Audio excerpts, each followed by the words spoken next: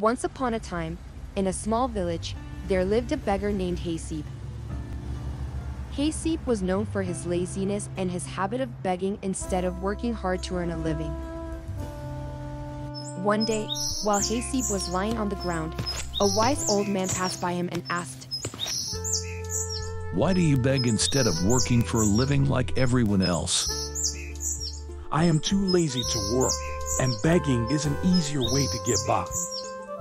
The old man looked at him and said, "If you continue to beg and not work, you will never achieve anything in life. Remember, hard work pays off in the end." Haseeb laughed and said, "Why work hard when I can just beg and get what I want?" He shook his head and walked away, leaving Haseeb to continue his lazy lifestyle.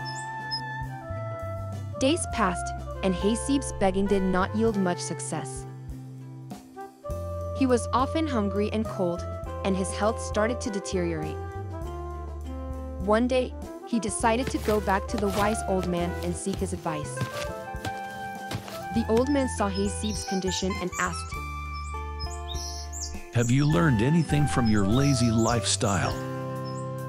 "Yes, I have learned that begging is not a sustainable way of living." The old man smiled and said, "That's a good start.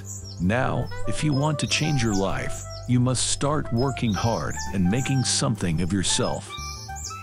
Haseeb nodded and said, "I will do that, but I don't know where to start."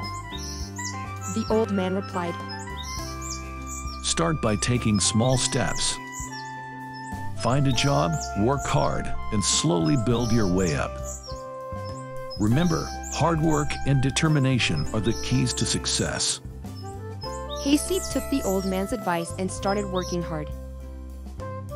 He found a job as a laborer and worked long hours, but his hard work paid off. He saved money, started his own small business, and became a successful entrepreneur. Years later, Haseeb saw the wise old man again and thanked him for his advice. The old man smiled and said, "I always knew you had it in you. Remember, hard work always pays off in the end." The moral of the story is that hard work and determination are the keys to success. Begging or taking shortcuts may seem like an easy way out, but it is not a sustainable way of living.